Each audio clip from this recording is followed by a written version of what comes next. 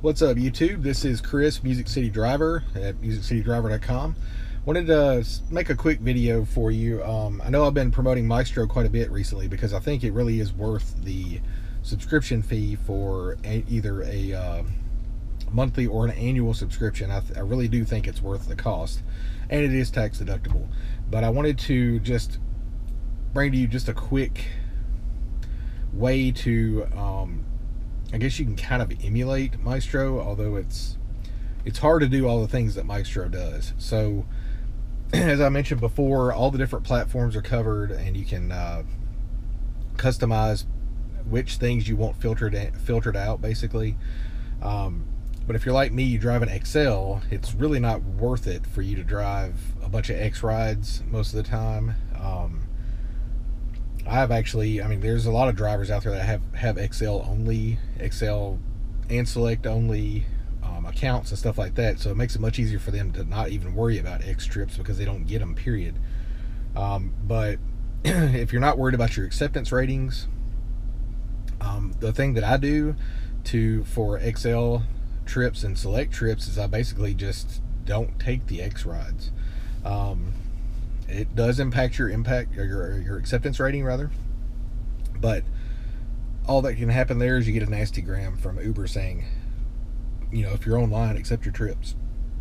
But from what I understand from the ruling from a class action lawsuit that considers Uber partners, not employees, they can't force you to take every single ride that comes through, so they can't deactivate you simply for acceptance ratings. Now, if you have a low rating, a high cancellation rate, and a low acceptance rate, then they could possibly, claim it was for something else. If you had some bad reviews, some bad ratings, had some complaints against you, stuff like that, then you may want to be more careful. But generally speaking, a low acceptance rating is not going to get you deactivated.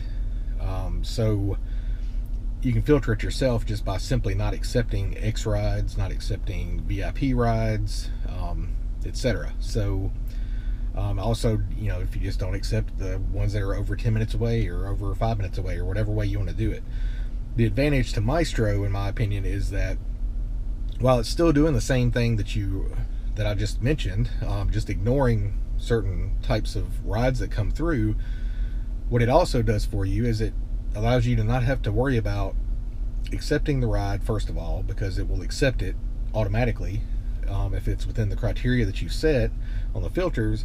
And then second of all, it shuts the other app down, so you don't have that app going off in the background of a Lyft or Uber, either way, while you're on one of those rides if you forget to do it. So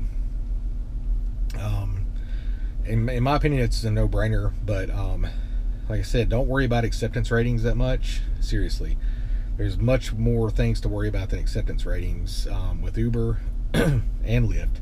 Lyft does the same thing with acceptance ratings. If you dip down low, then they'll basically send you another little nasty gram saying, hey, it improves the service if you accept every ride, blah blah blah, basically saying that if you're online, you need to be accepting trips. And of course, Uber has their little timeout feature. Lyft does not have the little timeout, so you can let as many pings go by as you want to on Lyft, and it won't affect your ability to use the app. So anyway, just wanted to run that by you guys.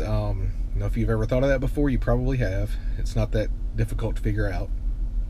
So basically, you can just filter your own stuff out by not accepting certain trips, not accepting certain people with certain ratings, not accepting certain distances away, not accepting certain platforms or services.